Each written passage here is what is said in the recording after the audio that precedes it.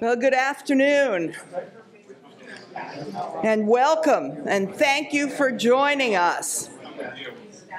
Thank you for joining us to celebrate the appointment of Dr. Larry Kleinman as a Frederick C. Robbins, MD, Professor of Child and Adolescent Health.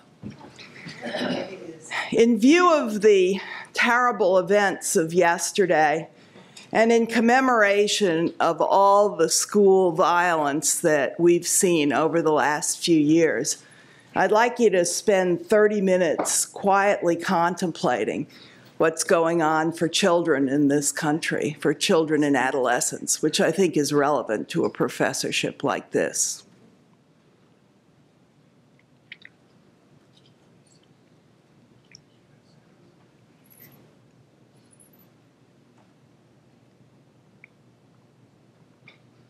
But in the face of those tragedies, isn't it wonderful to have something like this to celebrate this afternoon? Professorships like the one we celebrate today honor our best and our brightest, and I am extremely proud of the work that our endowed professors do. They are terrific mentors, brilliant scientists, and excellent teachers, and they help us attract and keep the very best students. A practicing pediatrician and health services researcher, Dr. Kleinman is widely known for his work in measuring and improving the quality of health care, especially for children. Over the course of more than 20 years in the field, he's published landmark papers on the quality of pediatric care, he's developed innovative performance measures for the private sector, and collaboratively developed the first integrated conceptual framework for measuring the quality of the children's health care. Dr. Kleinman, we are delighted to be here this afternoon to celebrate your appointment and to recognize your outstanding work. Many congratulations. There are currently 112 endowed professors in the School of Medicine. 45 of those professorships were obtained during this current campaign of forward thinking. This remarkable progress, I think, represents our university's excellence and our school's determination to recognize our superior faculty and the faith our generous donors have in us that this wonderful trajectory will endure. The endowed chair we celebrate today is named for one of the giants in the 175-year history of our school, Dr. Frederick Chapman Robbins. He was an absolute pioneer in the fields of pediatrics and virology. In 1954, he shared the Nobel Prize in Medicine with John Enders and Thomas Weller for his work growing poliovirus in culture, which led to the development of both the Sabin and Salk vaccines against polio. In 1966, Dr. Robbins was named Dean of the School of Medicine, a position that he filled with great distinction until 1980, when he became president of the Institute of Medicine, now called the National Academy of Medicine. Dr. Robbins conducted the pilot study into Reye's syndrome during his tenure at the Institute of Medicine, which uncovered the dangers of prescribing aspirin to children with viral infections. In 1985, he returned to Case Western Reserve as a distinguished university professor and as dean emeritus. During this time, he helped to establish the school's collaboration with the government of Uganda and Makerere University, which has been associated with a decrease in the incidence of HIV infections in Uganda. And this coming year, we will celebrate the 30th anniversary of the Uganda connection with Case Western Reserve. He also helped launch Case's Center for Adolescent Health, which is now part of our Prevention Research Center for Healthy Neighborhoods. In memory of his incredible legacy, the medical school's Frederick C. Robbins Society, the founding dean of whom is here with us, Bob Haney, and the East Wing of our medical school are named in Dr. Robbins' honor. And in May 2002, alumni and friends of the school donated funds to establish the professorship that we celebrate today. The School of Medicine community is profoundly grateful for the vision and generosity of this committed group. And now it's my pleasure to move on with the program and introduce Dr. Michael Constant. Dr. Constant is Vice Dean for Translational Research and the Gertrude Lee Chandler Tucker Professor of Pediatrics at the School of Medicine and Vice Chair for Clinical Research at University Hospitals, Rainbow Babies and Children's Hospital. An internationally renowned physician-scientist specializing in cystic fibrosis, Dr. Constant's research has been funded by the Cystic Fibrosis Foundation, the Food and Drug Administration, the National Institutes of Health, and numerous pharmaceutical and biotechnology companies focused on developing therapeutics for cystic fibrosis. He's published more than 150 peer-reviewed papers in leading medical journals, reporting basic and clinical research related to CF, as well as more than a dozen textbook chapters. He's a member of the American Pediatric Society, American Academy of Pediatrics, American Thoracic Society, and the Society for Pediatric Research. And in 2013, he was awarded the Case Western Reserve Medal for Excellence in Health Sciences Innovation, the School of Medicine's highest honor for research. Ladies and gentlemen, please welcome Dr. Constant.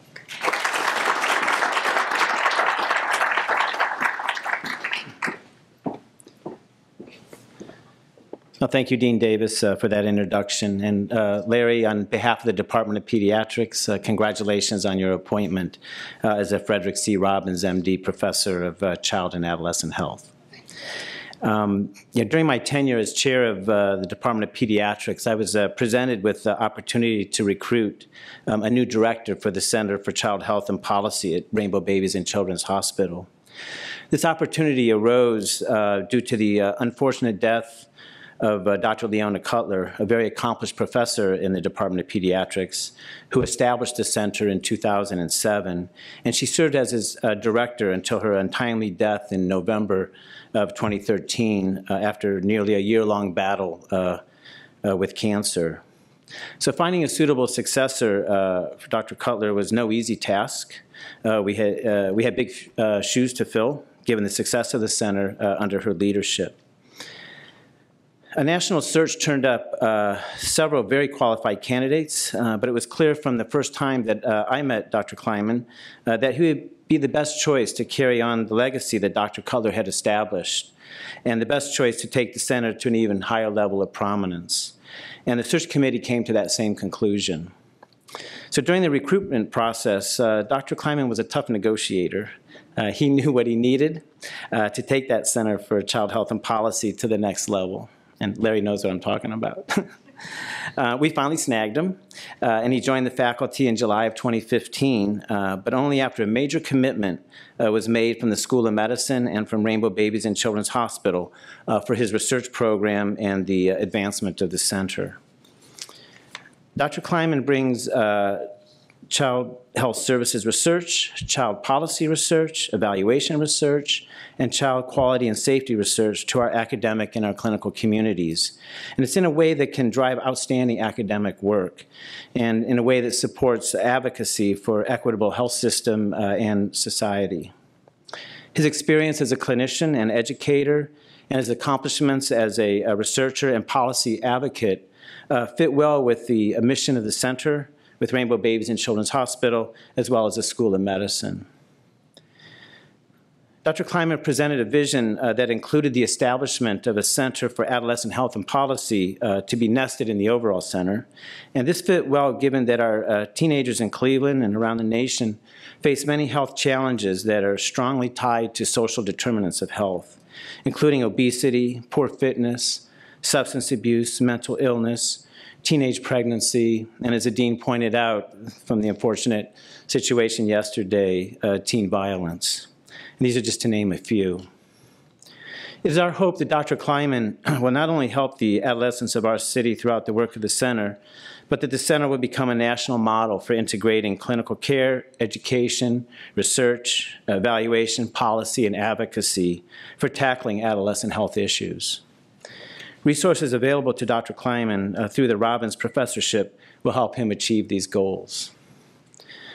Dr. Kleiman possesses the skills and the wherewithal to make this and other initiatives happen. He has already established collaborations throughout the university to do so, including the establishment of an NIH-funded T32 training program in primary care research that involves several key partners, including the Department of Family Medicine, the Schubert Center for Child Studies, the Prevention Research Center, and the Center on Urban Policies. He knows how to bring people together to work on a common goal. Since his arrival here, Dr. Kleinman has been very busy submitting grants to support his own research and the research of the center, and has garnered more than $4 million in federal and state grants and contracts. So Larry, again, congratulations on being appointed to the Frederick C. Robbins, MD, Professor of Child and Adolescent Health. We know that Dr. Robbins would be proud of you. It is now my pleasure to introduce Dr. Charles Homer. Dr. Homer currently serves as the Senior Director for Policy and Evaluation for the Center for the Urban Child and Healthy Family at Boston Medical Center, and he's a Senior Fellow for Learning and Innovation at Economic Mobility Pathways, which is an anti-poverty organization in Boston. Dr. Homer is best known for serving as the CEO of the National Institute for Children's Health Quality, or NICHQ, an organization that he founded in 1999, and which is now a leading national organization that's focused on advancing children's health and well-being.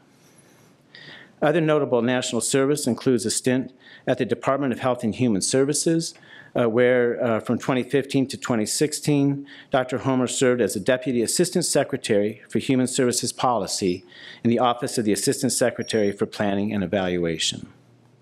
Prior to joining Boston Medical Center just a few months ago, we were fortunate to have Dr. Homer spend some time this last fall with Dr. Kleinman and the faculty and the staff of the Center for Child Health and Policy. So please join me in welcoming Dr. Homer to the podium.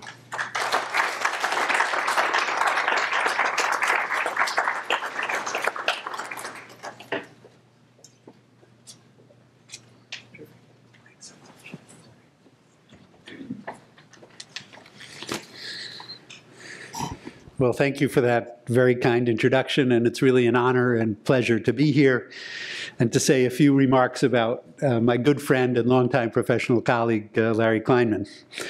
I think I'll be building on some of the themes that you've heard about already about his remarkable career, maybe leavened a little by humor in history. But it is really a distinct honor for me to introduce him specifically for his appointment as the Frederick C. Robbins Professor of Child and Adolescent Health. Like Dr. Robbins, of course, Larry is a pediatrician. And also like Dr. Robbins, Larry spent part of his academic career at Boston Children's Hospital and here at Case Western. Dr. Robbins, when I read his biography, had a close connection to New York City, where his father was, in fact, the director of the New York Botanical Garden. Larry also has a close connection to New York City. Of course, he was on the faculty there at Mount Sinai, but more important than that, he had the good pleasure and great wisdom of meeting his wife, Debbie, there, and where they spent their first several years of marriage together. Unlike Dr. Robbins, Larry has not yet been awarded the Nobel Prize for his work. But having said that, his many creative new ideas have in fact been broadly recognized by his peers. There have been a number of his papers that have been most widely cited, a number of his presentations and abstracts selected as the most notable abstracts at a variety of scientific meetings. Let's see if I can do. Larry did grow up in central New Jersey, New Brunswick, Highland Park, which, again, curiously enough, is about 5 miles away from where I grew up. I put a circle around that picture because I suspect many of you might not have been able to distinguish him from his colleagues in that image. He was very close to his family. Many of the stories that I heard in particular were about how he was motivated by his mother's political activism, and I think that's been a driving force for Larry in his career. As many of us were in the era of the 70s, I would say he was sartorially challenged. But that has evolved with time and professionalism. Unfortunately, this era has better clothes. As anybody who knows Larry also knows, he attended Rutgers College and has a curious passion for the Scarlet Knights, which is teaching him how to be humble and how to accept loss with grace. He graduated, which many of you may not know, from college with a degree in history. That was his undergraduate major. And I think that likely explains why his first New England Journal of Medicine paper was entitled Lessons on the History of Diphtheria. After his medical school and residency, he went into the National Health Service Corps, where he was the head of pediatric services at the Bridgeport Community Health Center, an experience that has long shaped his perspective on the importance of high-quality care for children facing adversity and the role of physician as advocate. Another experience, and this is again from his time in California, where Larry was a Robert Wood Johnson clinical scholar, and he worked closely with his mentor both at UCLA and at Rand, Bob Brook. Those of you who have had the pleasure of knowing Bob, Bob is really one of the greatest figures in American health services research, and certainly an iconoclast. Bob has been somewhere between frustrated and angry his whole career, I would say, by the recognition that much of what we do, much of the services that we deliver to our patients in healthcare is not justified either by the evidence behind it nor even by expert opinion. And similarly, we fail to deliver services which are, in fact, indicated. The first results in unnecessary harm and excess cost. The latter results in inequities in care, in inadequate access to services which many need. Larry was, in fact, infected by that same passion that Bob inspired, and working closely with him published really a critical paper, certainly the first in pediatrics, that indicated that the most common surgical procedure in childhood, the placing of tympanostomy tubes, was in fact quite frequently inappropriate. And based on that paper, I think few of us actually in the course of our careers have ever written papers that have had the impact that that paper has had on the practice of medicine, nor many of us have had the experience of generating as much resistance from one's paper, from one's professional colleagues. Larry has always been courageous, however, and speaking truth to power has been a characteristic of his important and long productive career. In addition to that willingness to challenge accepted norms, Larry thinks deeply and creatively, and often years ahead of the rest of us. Larry can see the horizon. He knows where the puck is often going to go.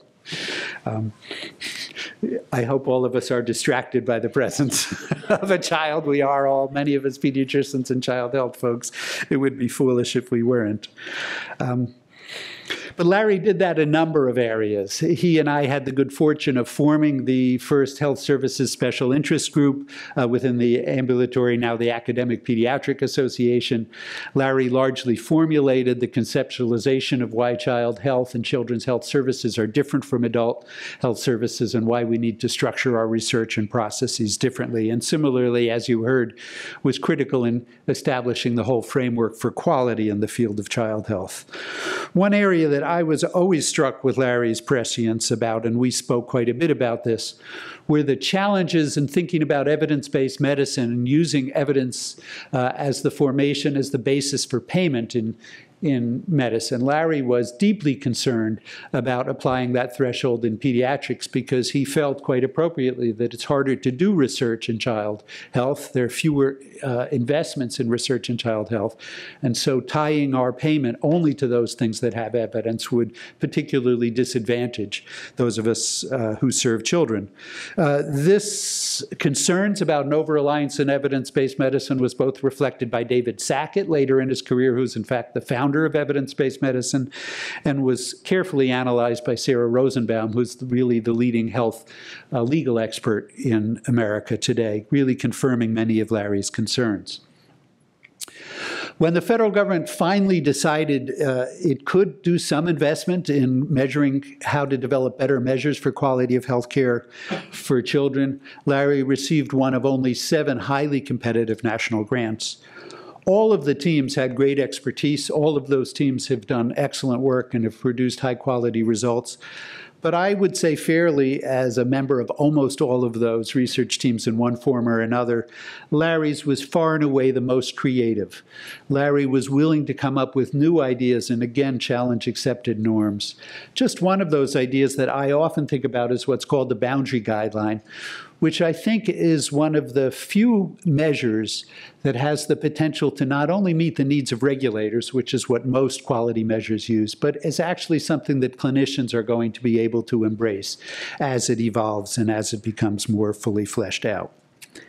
As you've heard, and I'll just be brief in my last comments, now that he's here in Cleveland, he is both keeping his attention on advancing this national dialogue and the national issues around measurement of quality and safety in children, and he is also focused intensively on improving outcomes for children and families in northeastern Ohio. This really builds on his passion for social justice that comes out of that work in Bridgeport, and he's helping to make sure that the hospital and health system are responding to the social needs of the community that were already mentioned, but he's doing so in a way that allow us to measure, in fact, are we doing it right, and are we using the right methods so that the work that's done can actually better meet the needs of children. These are a few highlights of Larry's distinguished career. I just want to close with one additional comment, because underneath all of this remarkable intellectual achievement and little bit of humor along the way, and his fondness for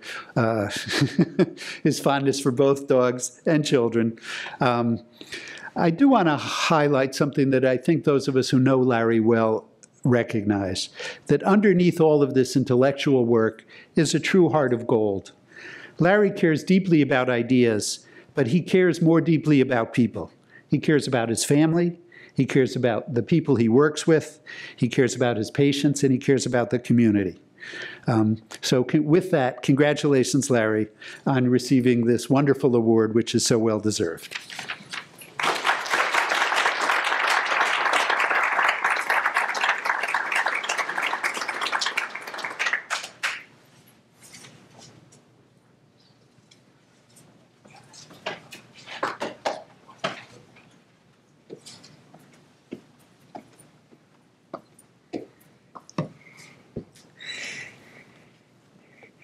I would say I don't know what to say, except that I was at my sister's graduation, my sister Marcia, who couldn't be here, from college, when Senator Birchby of Indiana followed a similarly generous introduction with the phrase, "My father would have appreciated those remarks. My mother would have believed them." So thank you, Charlie. That really is, and everybody, Mike and Pam. This was a very hard talk for me to write. And it was hard because I was thinking about the present and the past and how they come together.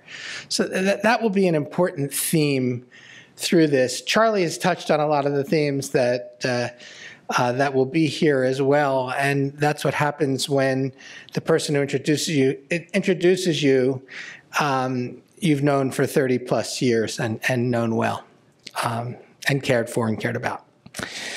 So I do want to acknowledge that I'm the second person to hold this chair, and Barbara Cromer was the Robbins professor in adolescent and child and adolescent health from 2002 to 2008. She's an adolescent medicine physician, family physician, did critical work on research on bone density and contraceptives in adolescent girls and women, young women. So I just think it's important to recognize that I'm trying to take this chair into places that it hasn't gone before, but it has been in very important places before. So as I started to do a little bit of research about Dr. Robbins, some before I got here, some after I was here, I came across this photo, which is with Linus Pauling. It's in 1954 in Sweden at the Nobel ceremony. Now, Linus Pauling was one of my personal heroes growing up because of how he blended political activism and scientific excellence. The other hero I would say I had, who I don't have a picture of, was Paul Robeson, who brought artistic excellence and political excellence together. But I particularly like this quote, and I don't remember what award he was accepting, but one of the many awards in 1963 that Dr. Chapman received said, "We should abandon the peephole approach and take note of the total stream of life. Life is a dynamic continuum with the status at any one point in time being influenced by all that went before, and in turn, having effect upon all that follows." So that will largely be the theme of this talk, but moving from the personal to the global, that statement largely anticipates some of the most modern currents in child health, and actually even in adult health, that relate to the childhood origins of adult diseases and the notion of life course. And I think it's important. Hi, Hannah. Hi, sweetie. It's important to recognize that this was a man who saw the future as well as helped create the future. So, and it's really quite humbling to have his name associated with me.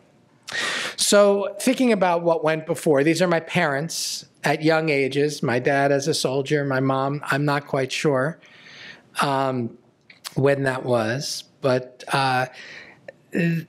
I'm sure they're here in many ways, but I wish they could be sitting here as well.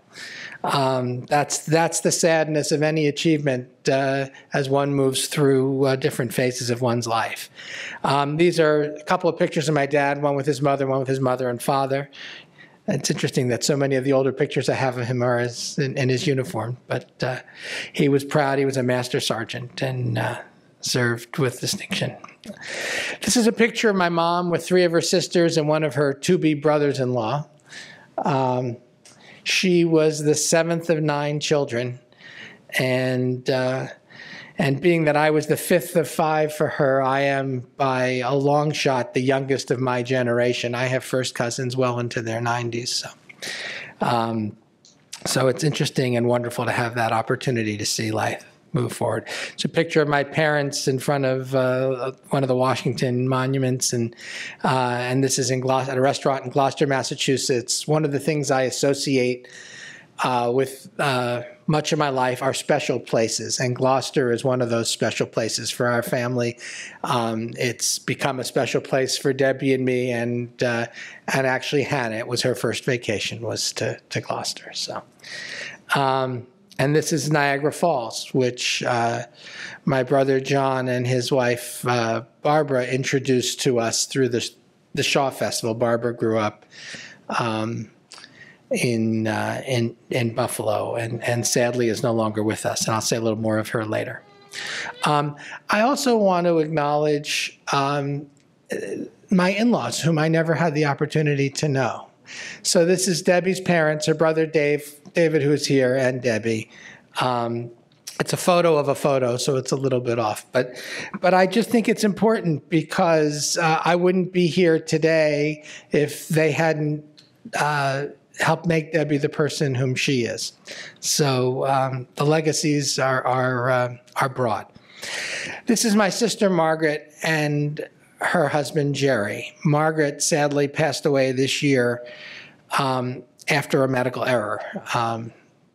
And she was in the hospital in the first place because she had suffered a postoperative stroke that probably also was related to medical errors about a decade before. So there's great sadness that she couldn't be here. Jerry, her husband, was a physician, a cardiologist. And when I went to medical school, I assumed I was going to be a cardiologist because I kind of liked mechanical things and I liked what Jerry did. It was, and I'm presaging a little bit, it was through some experiences, including working with Barbara and through Barbara at her children's hospital in Philadelphia at St. Christopher's, that I chose to become a pediatrician and came to understand. I'll say a little bit more about that in a moment. But Jerry, I did a 4th-year primary care rotation with. And he taught me how to understand the evidence and not necessarily believe it, but question it and be something of a heretic in clinical practice. Do you want to bring her up, Deb? It's fine. You can. This is about kids and family if we need to. if we need to bring her here. Yeah, that's right. Breaking the proceedings. All right, sweetheart. You can't touch the computer. So, there's Mommy. Yeah. And so Jerry actually helped shape the way I practiced. And among the things, he was a cardiologist who didn't believe in routine catheterization. So the notion of overuse actually first came to me, and unnecessary use and inappropriateness, working in his office. This is a picture of Barbara. She's doing an ultrasound, but that ultrasound is actually on my niece Molly, who's about to get her PhD. Honey, you need to stay away from the microphone and the computer. And Barbara was a tremendous influence in me professionally in two ways. One was her mother, who was a physician, had a very distinctive philosophy about learning medicine that she shared to Barbara and Barbara passed on to me. The short sum of it was that medical school was actually 4 years of learning vocabulary, and that when one left medical school, one went on to learn how to be a clinician. So, and I think that was actually very helpful. It's obviously far too simplistic, but it's also profound. So, that's Watson. Charlie showed him, and Watson was the joy of my life before Debbie. So, and so these are all personal reflections. I have a few more. Those are a couple of pictures of me from the 60s and 70s. So I did have hair once upon a time. That's the important message there. This is my brother John, and I want you to see, he's here, but I want you to see his picture because maybe you can find him with my mother in that picture on the left at the March in Washington in 1963. And Charlie mentioned the activism. I wasn't at that march, but I was at the one on April 15th, 1967 in New York City. I didn't make the march all the way. We cheated and took a bus part of the way. But we marched with Dr. King. And I was in any number of marches in Washington with my mom and dad. And so activism was an important part of who I am.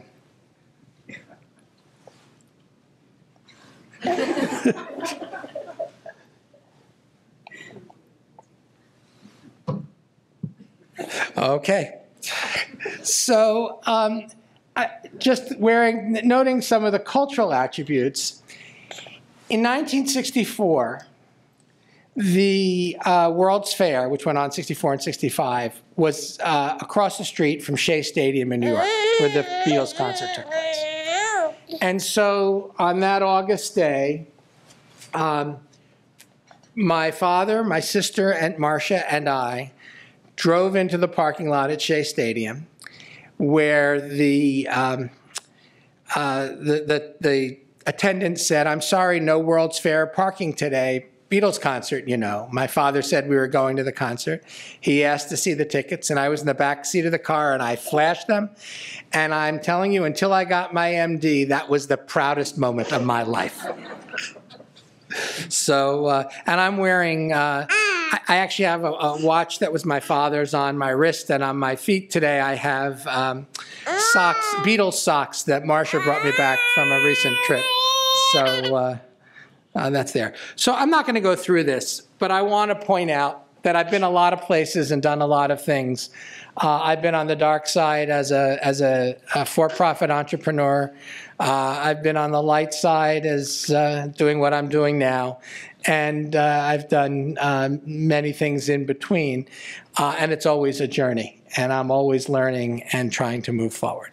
And this is my cousin Jesse, who is here. And I highlighted one of the things from his career.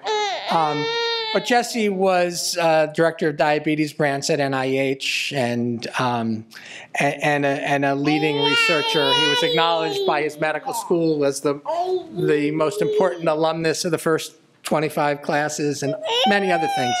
But what he was to me, by the way, he wasn't Jesse, he was Buddy. And he was the one my mother pointed to once I said I wanted to have a career in medicine, to say you could do important things and you can succeed. Now, I'm gonna give Hannah back to her mom. Getting heavy, huh? Well, it was a partial experiment, partially successful experiment. Good girl, dear.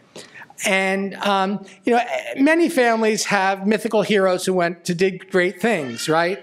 But it wasn't until many years later that I realized Jesse had actually done great things. So, and thank you for coming, and Susan for being here today. So there are a number of themes. History. I've talked a little bit about history. I'm going to start to move a little more quickly. But this is a book, The History of Neurology by Larry McHenry, who was my neurology preceptor in medical school. And we went on to do some research on phrenology, which was something he really didn't know much about, but he said, pick anything in the book, and that's what I picked. And I didn't particularly like medical school. It wasn't a good fit for me. And I wrote him a letter telling him what a beacon he had been for me during medical school. And I wrote that during my internship. And I was very sad to get a note back that he had passed, they hadn't been able to reach me, and they read my letter as part of his eulogy. So it's more the bittersweet of coming in contact with important people in your lives, and it makes you vulnerable and it makes you richer. So Charlie mentioned this article from the New England Journal, which actually came out of a Friday morning resident talk when I was in second or third year of residency, and you had to do a teaching lecture, and I tried to bring history together. I did a little thing on the history of diphtheria, and 15 years later, I picked it up. I was on the clinical faculty at Yale and had access to a great historical library, and it ended up being a very controversial paper because I said mandatory testing was not a bad thing. What you did with it determined whether it was good or bad, but the testing itself was not. I said quarantine was not a bad thing. And I said quarantine was not a bad thing because the definition of quarantine is isolating a causative agent from a population, not the person who carries the causative agent from the population. And actually that part the New England Journal didn't let me put in because this was about safe sex campaigns as a form of quarantine. And that took it too far. But the mandatory testing conditional upon the being benefit and not harm, they let me put it. So this is one theme, history. Another theme, advocacy and equity. So the first piece up here was something in Connecticut medicine that just was it was an experience about 3 children I saw in a particular week in the clinic in the National Health Service Corps. The other was a bit of a summary. We all thought that Clinton Care was about to come in at that time, and everybody was going to have health care services. So it wasn't going to be necessary to think about access. And this was, until Clinton Care comes, be an advocate in your organization, be an advocate in your professional societies, be an advocate in how you frame and formulate questions. Be honest, but have your critical thinking geared towards what you can do and how you can make the world better, and that it's an obligation of the physician.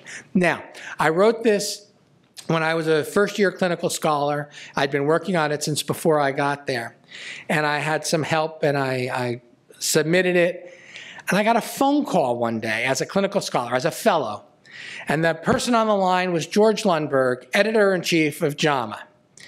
And he said, Larry, we'd like to accept your paper. We're creating a new column, caring for the uninsured and underinsured. We'd like it to be the first piece in it. And we're doing 4 of these and then leading up to a special issue on care of the underserved. And is it okay if we do it that way and don't put you in the special issue? I said I was honored and I'd be thrilled, and it was great. But I just thought it was normal to get calls from editors. What did I know? I'm still waiting for my next one from one of the paper. So, okay.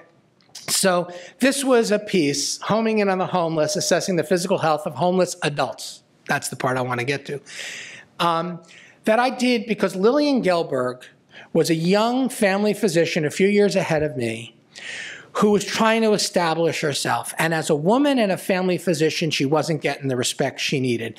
And she had gotten a little bit of money to add on to a RAND study, and she needed some people who would do work for cheap. So for $1,000, which in those days bought me a dot matrix printer, it was full $1,000, went right to that.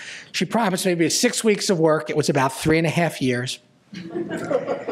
and we put this paper together. Now, Howard Freeman, I'll mention to you later, but he sadly was another of those important people in my life who passed away shortly thereafter.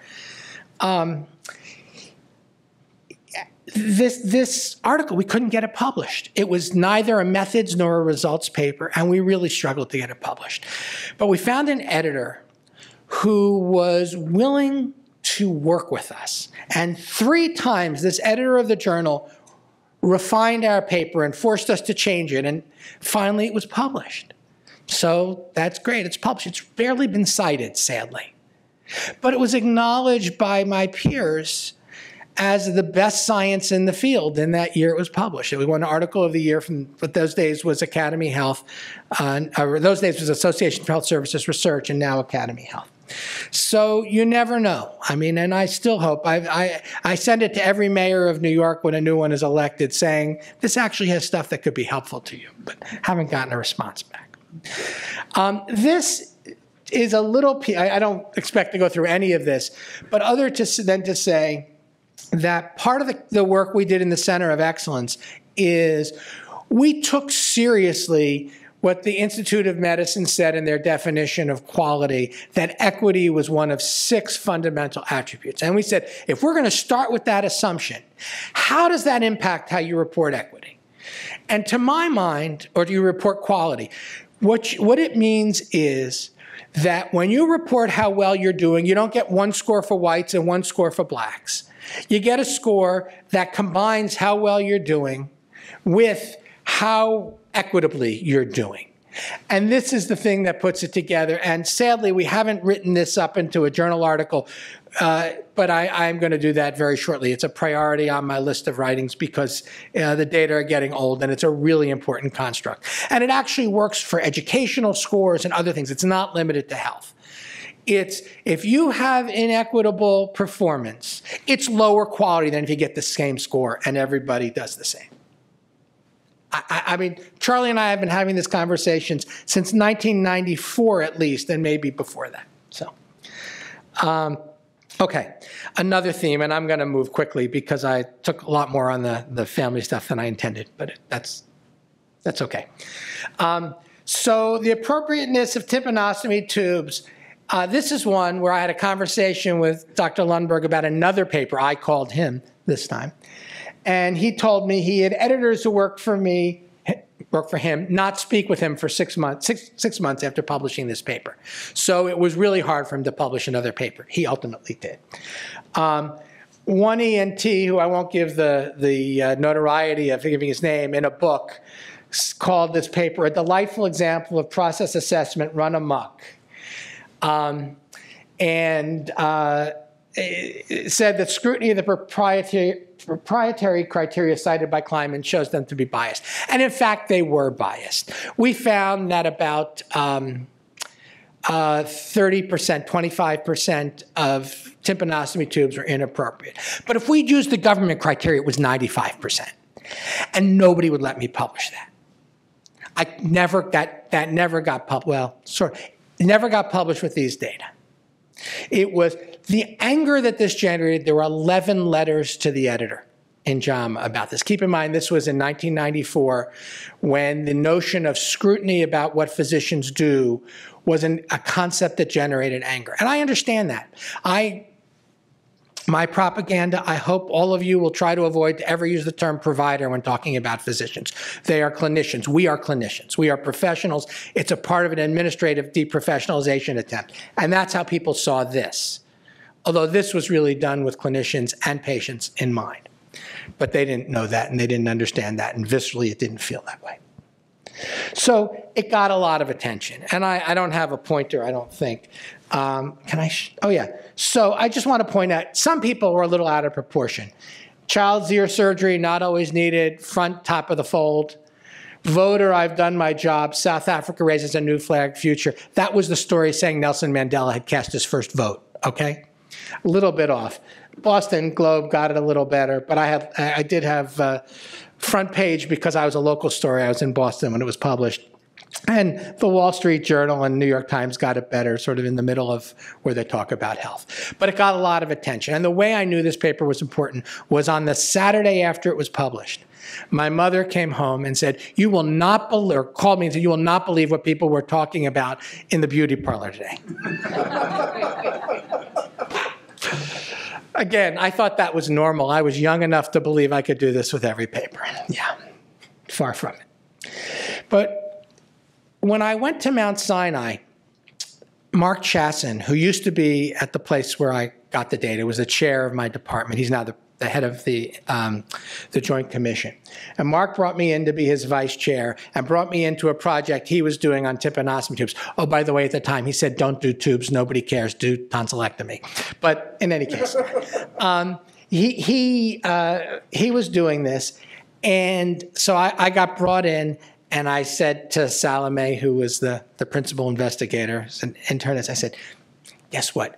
You don't have to only use the criteria you've got. There are federal criteria, and they'll actually be stronger. So you can see that 10 years later, or 8 years later, 92% and 94%, depending on what age group, were inappropriate if you use the federal criteria. That's the data I couldn't get published in 1994, but from a different data set and, new time. But we had to get it published overseas. Wasn't going to get published in the United States Journal. So, third theme, fixing odds ratios. Briefly, wonky. Odds ratios are a very easy metric that come off of the most common multivariable modeling that people use, something called logistic regression. And the problem with odds ratio is they're uninterpretable. They vary depending on how common the event is. And because you don't know how the different numbers interplay, you don't know really how far off you are, but often it's really far. And I remembered, so during my fellowship, Bob Brook would always say, his sort of thing was assuming prevalence is low, assuming prevalence is low. So I went to a talk at Academy Health, a guy named Edward Norton. Very complex, largely over my head, but I went to talk to some other people who were waiting in line to talk to me afterwards. And I realized this was an unsolved problem. How could you use logistic regression to get a risk ratio or a rate ratio rather than an odds ratio, which are the actual intuitive measures you want? And I just sat down and I figured it out. I mean, I was not doing a lot of academic work at that point. I was in a community hospital setting, and I just decided this was going to be my project at night because I wanted to figure it out. I tried to recruit Edward Norton into the project. He was about to have his first child, so he wasn't interested. But then I figured it. Then I did figure it out, and I showed it to him. He said, "Oh yeah." So we then began about a 10-year collaboration on this. And these are 3 of the papers that we put. But the answer is it can be done and it should be done, and it's not ethical not to do it. Because odds ratios always inflate the value, the effect size. So, okay, leave it there. Another theme, communication. My mom was a communications guru, quite literally. She was a consultant who helped professional people figure out language and ways to use language as strategy. So I always thought about these kinds of things. And as a nobody in the National Service Corps, I got an idea, and I managed to get it published in Connecticut Medicine as an editorial, as a guest editorial, about the language we use matters. Not such a radical concept these days, but I had a specific idea.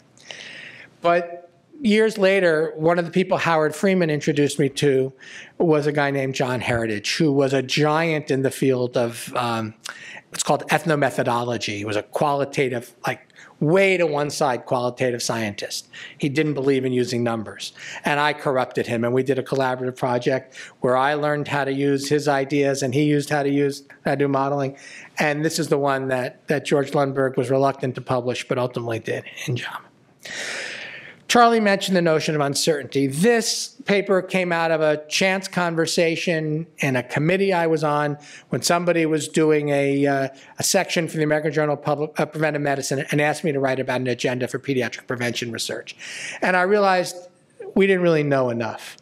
And so I created a conceptual idea of the uncertainty index, which is the proportion of care that has not been shown to be ineffective and that we lack evidence is effective. So this is where it might be reasonable to do things without evidence. This is where expert opinion and experimentation and other things are important to do. But you can't write it out if you don't do the work. And the less research you do, the bigger the uncertainty index. So for pediatrics, it's here. For internal medicine, maybe it's here. Okay? So this is again, part of the advocacy and part of the things. And the CAPQUAM, which was the Center of Excellence, we said that this is the spectrum of amount of light we had, strong, some, very limited or no, that the current state of evidence required it to be in that bright area, and our goal was to try to move it into the lighter yellow area. We weren't yet saying go into the evidence-free zones, but somewhere in between. Okay. And so the legislation that funded the center required a consensus. We said it should be a consensus around the process, not the measure. Because otherwise, if you had legitimate disagreement, you couldn't have measurement, which to me seems absurd. And then we had this notion of boundary guideline, which Charlie mentioned, which is the idea there's probably a range of things that's reasonable, that you don't always know which of those it is, but you can say this is a bad idea to do, and it's a real bad idea not to do this. And in here, there's where physician judgment and the art of medicine lies. And I do think that will be much more important. This is the pictogram we use for the work at the Center for Child Health and Policy, at the UH Rainbow Center for Child Health and Policy. And we have 5 priorities: population health, maternal, child, family, and community health, high-impact health care, which is safe, effective, high-quality care, high-impact health conditions we're doing now, mental health, infant mortality, obesity, and I'm forgetting something, asthma. And social justice is at its core and overlaps all of those. Current priorities in terms of the work is understanding the relationships of healthcare, health, and social needs. The LINK study that Sarah Ronis is running point on, and multiple evaluation projects that the center are doing in collaboration with many clinicians and administrators with, Christina was here before, was all a part of it. We're doing work on mental health in vulnerable populations. The availability of high-risk obstetrical care will be our next grant. Infant mortality, coordination of care, and data integration. Some mentors, my parents, Gertrude and Milt, Bob Brook at UCLA. I can't say how important he was for changing the way I think. Howard Freeman, who was my guru. Paul Cleary, who made Harvard a safe space for me when I was at Boston Children's. Arthur Ausfus, who taught me the ways of Mount Sinai. His most telling comment was when he was at Columbia, he walked the hallways and they were littered with bodies with knives sticking out the back. And Mount Sinai felt like home. It was so different. The bodies were still there, but all the knives were coming out the front. And then all my students, my fellow students, colleagues, the research and administrative teams, the people who I'm really learning from every day. And that is, without those people, this work would not be worthwhile and it wouldn't grow, because it would be the ideas I come in with, not the ideas I leave with. And some of my colleagues and mentees, colleagues with recent work and recent mentees, Charlie, Liz Howell, who's an obstetrician at Mount Sinai and disparities and expert on maternal morbidities. Eyal Shemesh, a triple-boarded psychiatrist and head of DBP at Mount Sinai. My KL2 mentees here, Sarah Ronis and Paul Bakaki. The T32 scholars, I've seen several of them, Bridget and Hey Nim, Carissa, who just had a baby, and Talia, who I know is having babysitting issues and may be here later. And then all the folks who coordinate and execute the work. And Ann Nevar, who's the manager of the center, and who I believe was probably responsible for the fact that the center held together through various changes of leadership, in part because of the work she did, and in part because of the optimism she was able to convey to Patty and others at Rainbow about the importance of maintaining the center. Then there's family. I've got my sisters. This is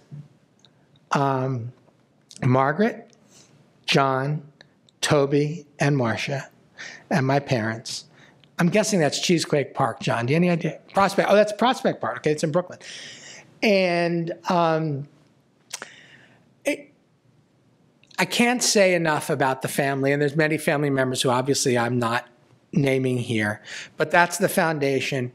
And in addition to the children and to the community and to the vulnerable families, the thing that's important in life is family. And so with that, a few family pictures. That's Debbie in Petra, and again at altitude in Petra. In the Indian Ocean, looking for right whales, southern right whales. That's in Gloucester. That's in Gloucester too. That's Hannah's first birthday. That's in Dave's Market, Severance. That's in our kitchen. She's in charge. That's in Gloucester. And I'm going to leave with this quick video. 1,500 years ago, everybody knew the Earth was the center of the universe. 500 years ago, everybody knew the Earth was flat. And 15 minutes ago, you knew that people were alone on this planet. Imagine what you know tomorrow. And to me, that's the challenge. To keep the imagination open, to know that we don't know it all today, and to work to discover what we can for tomorrow. And I'll leave you with this picture, and if anyone wants to tell me later on what they see, it may or may not be what's actually there. All right, thank you all very much, and I'm sorry that went quite so long.